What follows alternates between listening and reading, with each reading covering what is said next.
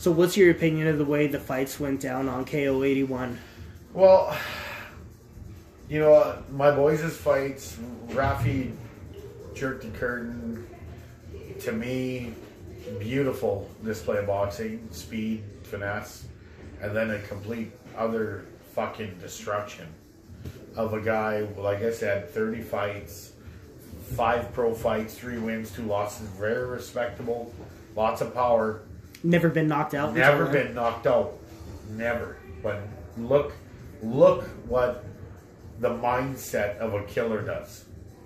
Went in there, cool as can be, the whole locker room had him getting creamed. And again, my son goes in there and utterly fucking destroys that kid. Then they complain that they shouldn't have stopped the fight. Are you crazy? That kid was wobble jerking.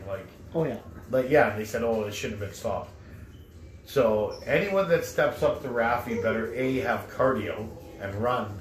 He runs 14K a day and then spars 12 rounds and then does his conditioning, swims in the morning.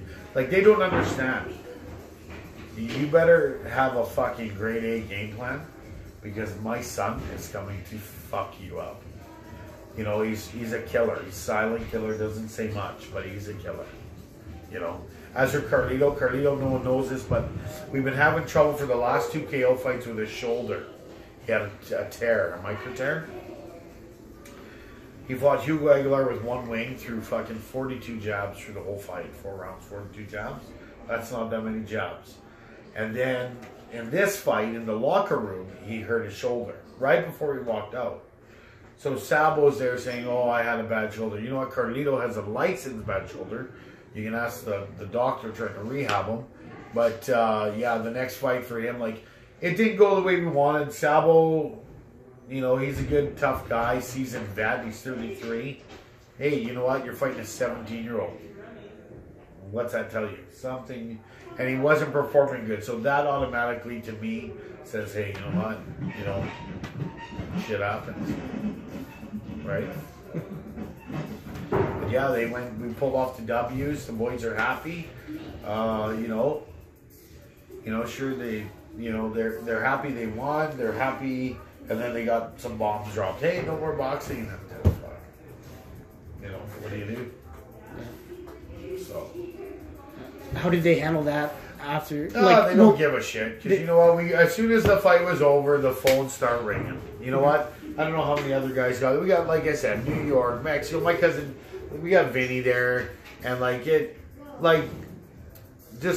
we got 6 offers in a week.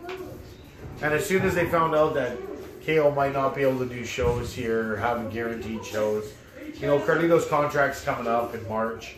And if I heard they're doing a show at River Cree, well, you know what, man? If we can't fight there, Carlietto can't fight there. He's underage because there's no way into that venue. And if it's an all ages thing, then he can. But if it's just an adult thing, he can't. So you know what? You know, we got offers. But you know what?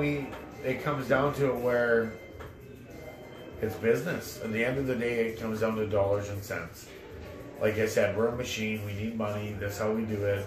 So we'll see what Mel says. You know, in the end, she's the boss. She runs the show. But, you know, what do we do? All right.